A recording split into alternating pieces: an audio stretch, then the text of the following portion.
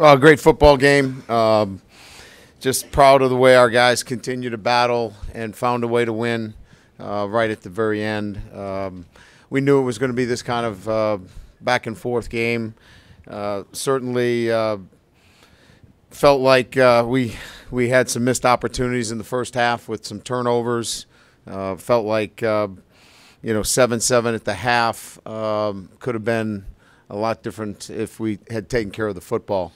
Had some miscues in the special teams, but overall, we did some pretty good things against again a very good football team. Had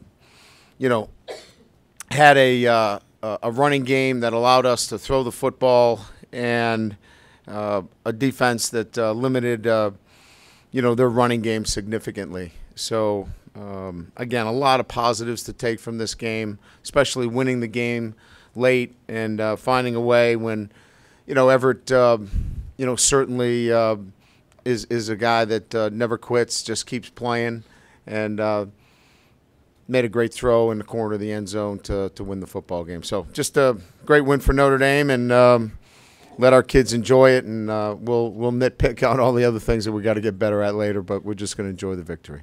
Brian, just take us through the last play, the call, how you felt like that was going to shake out before the Well, start. we got 5 out, and so if you bring pressure, we're going to have to get the ball out of our hands quickly. They had shown that they were going to play zone down there. It's a difficult route to defend. If we can get all 5 out, we got 5 of them out, flooded the zone. Everett just was patient enough, to get the ball out and make a big play. I asked you during the week if you felt like your offense was ready to deliver and play winning football against a top defense. How significant is that you won the game on offense against the #1 ranked defense in the country? Yeah, and I don't think we played our best. I think we got to play better. But here's the one thing. We did a really good job in the last drive of picking up some stunts and blitzes with our offensive line. I was really pleased with that, and we started to come together on our combinations in our run game, which is very, very important. So we're getting there because we saw the kind of defense that we're playing. We're consistently playing at a high level. We got to get our offense there. We're getting closer. We left a lot of points out there tonight against a very good defense. I think we're getting closer. Brian, to your right again. Sticking with the running game, you mentioned it. Was it something you knew going in that no matter what to keep them off balance? You have to. You have to. If you just abandon the running game, they're going to drop 8. They're going to double out. You got no chance. So we had to keep their backers in the box. We had to have a semblance. And I thought we did a pretty good job of being patient and hanging in there. And obviously there were some mistakes made, but we're getting better at some of the combination blockings that we've been trying to get to with the new combination on the offensive line. And tonight was a big step for us. And he's not on the stat sheet, but Sheldon Day, with the effort by the rush defense, it seems every week he's the most consistent player. No question. I mean, he has separated himself as somebody that, is one of the best in the country for us. Brian, can you talk about Jalen Smith stepping up today and also your defense? I don't think there's a whole lot of Notre Dame teams that have gone 5 games into the season allowing 17 points or less. Yeah, it's first of all, we're getting great play from the front 7. Joe Schmidt, Jalen, James Onawalu. I think if you look at the front 7, I think that's where you start. And then we're getting aggressive cornerback play. 2 interceptions from Cole Luke. We're playing without Kavari Russell, who arguably was our best corner. We're doing it with guys that are just stepping up and being aggressive on the outside. We talked about the need to clamp down on the perimeter. If you're gonna play great defense, you have to clamp down. I think that's where we've really made significant improvement over the course of the year. We're really starting to clamp down on the outside. David Shaw thought weather played a lot of havoc with the quarterbacks. How about with special teams and the whole hold, snap, field goal? For us, it was the snapping was a little bit. We were clearly the conditions played a role in it. To answer your question, we got to catch the snap. We got to understand that we got to pace that ball back there a little bit. But we found a revolutionary idea that will probably be now the biggest thing in college football. We're going to put gloves on the holder, and that seemed to be the way to accomplish greatness in this game. Unbelievable. I've been in this thing for 25 years, and we're coming up with new things every day. I said, how about we try gloves on the holder? Has anybody figured that one out? They thought I said, well, we'll get into it later, but special teams, definitely. We needed, obviously, to use the pooch kick. We did that on the kickoff when we were kicking into the wind. But other than that, I thought Kyle Brinza punted when we were backed up. He came through with a great punt. So I thought we managed, other than the 2 drop snaps, I thought we managed the special teams very well. We got our first block punt since 2010. I thought we did some pretty good things in special teams. It gave us a chance to win today. When you got the ball the last time, I mean, how did you feel about Everett's mental toughness, and where do you think that comes from?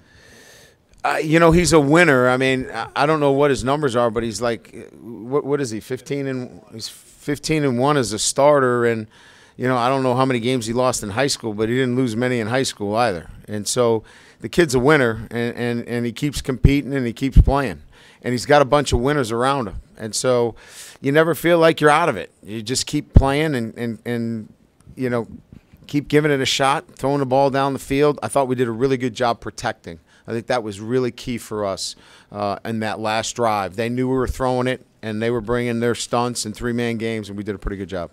Brian, third row on your right.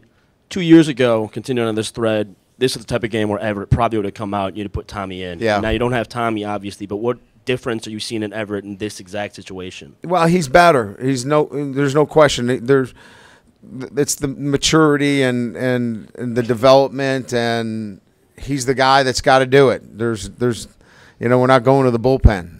Tommy Reese is not coming in. There's nobody. He is our guy, and he's got to come through. Now, when he gets in this situation, I think he's even going to be better than he was today. I think he's, missed a couple of throws on that drive, and he knows it. He's going to even be better. I think this was really his first 2-minute drive. Really, if you really look at it, this was truly his first one, and I think he's going to be better for it. Going into this one, did you see a bit more of an innate confidence because there was nobody behind him that he knew it had to be him? No, not necessarily. I think this whole thing is his, right? So there's nobody else to turn to. The whole game's his, and obviously he was disappointed with the turnovers, but he knew that he's got to come back, and he can't let that affect him. He's got to keep playing. Lastly from me, aside from the revolutionary gloves, did you say anything to Hunter going back out there for the third time? We had a conversation before he went out the third time, and just said, I didn't want to put Newsome out there and burn up his red shirt. That's the last thing I wanted to do, really, in that situation, and not know whether we were going to whip that thing through his hands too. Then I'm standing here in front of you guys, and it's not going to be pretty. So we said, let's try the gloves, and we had him work on the sideline with them a little bit. He was taking snaps, and he's a pretty mature kid, and I looked at him, and he didn't look like he was in the tank, if you know what I mean. You know what I mean?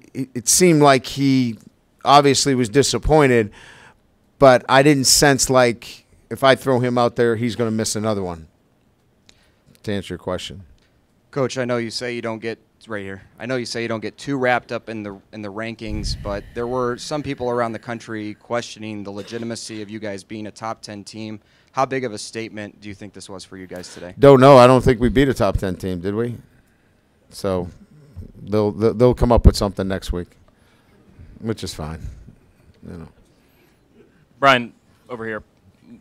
You've been, doing this for so long. When you have a team that's this young, to have a win like this, a 3-point win right down to the last second, what does this do for the mentality of the team going forward? In terms of believing that they can pull this off.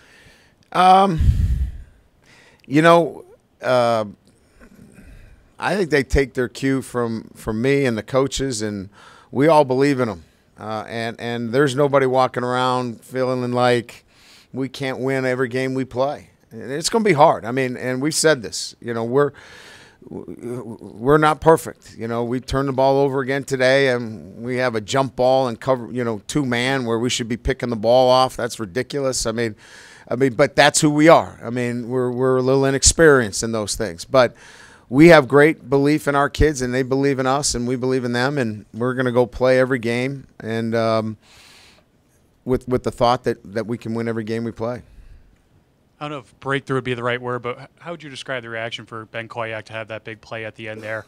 His numbers obviously not what it was huge. Tight ends were, but. It was huge. We were struggling a little bit with some of his blocking assignments. He's so central and critical to what we're doing in our read zone option stuff, and he had a lot going on there today. We made some mistakes, and so it was great to see him get a big catch late. No, it's probably the last thing on your mind right now, but the last hearings were yesterday. Did you hear anything in the last 24 hours about the 5 players? No, I did not. I've talked to most of them. I know they're over with, and we should know something next week. Thanks.